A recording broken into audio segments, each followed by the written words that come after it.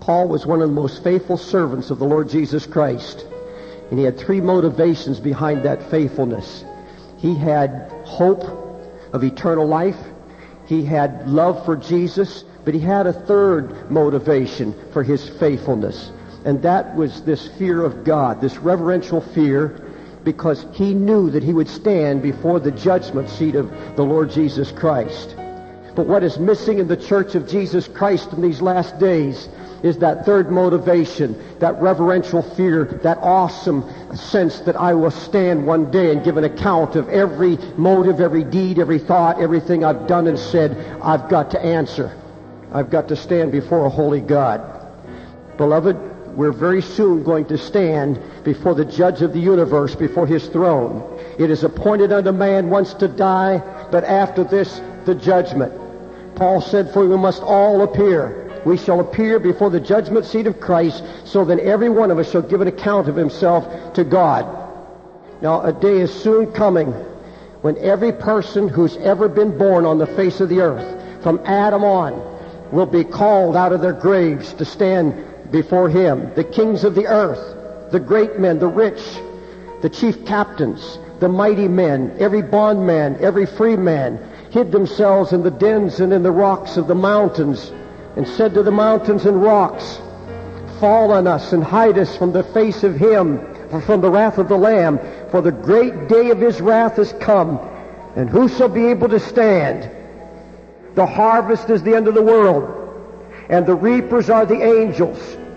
The Son of Man shall send forth his angels, and they shall gather out of his kingdom all things that offend, and them which do iniquity. And these reapers are going to go out at the command of the Lord Jesus and say, it's judgment day.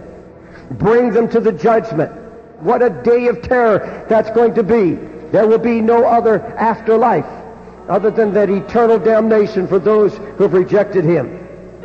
The Bible said the angels of the Lord will gather the tares, gather the wicked. The Bible said they'll not come willingly. They're going to come wailing, weeping, and gnashing their teeth. God has been keeping books on every living soul since Adam. He's recorded every word, every passion, every motive, every single thought, every action, every deed. The book of life. And on that day, he's going to remember all who are in that book. They shall be mine, saith the Lord of hosts, in that day when I make up my jewels, and I will spare them as a man spareth his own son that served him. If you love Jesus this morning with all your heart, if you're washed in the blood of the Lamb, your name is written in this book of remembrance. God said, I'll mark you in that book. Your name is written in that book. And you need not fear this message. And I saw the dead, small and great, stand before God. And the books were opened. And another book was opened, which is the book of life. And the dead were judged out of those things which were written in the books according to their works. The wicked, the ungodly, the sinner is judged out of everything that's written in those books. There are those who stand before this judge who neglected their salvation. They're in great shock because they don't believe they should be standing here numbered with transgressors. These are those who will say, well, Lord, I went to church, I paid tithe. Lord, I wasn't bad, I did so many good works. And the answer will be, all your works is filthy rags in my sight. There would be those who say, we've cast out devils, we've healed the sick, we did mighty works in your name. And the Lord says, I don't even know you. You're a worker of iniquity. The angel of the Lord will say, you gave no earnest heed to the things which you heard. You let the word of God slip away from you. How do you hope to escape, seeing that you've neglected so great a salvation, which was so clearly confirmed and revealed to you? This judge is faithful, and he will call his witnesses, and the first witness will be the very word of God itself. The Bible says, he that rejecteth me and receiveth not my words hath one that will judge him. The word that I have spoken shall judge him on that last day. The word that I have spoken. Beloved, everyone who stands before the judge must answer for every message they've ever heard, every scripture verse they've ever heard, every song that had a line of scripture in it.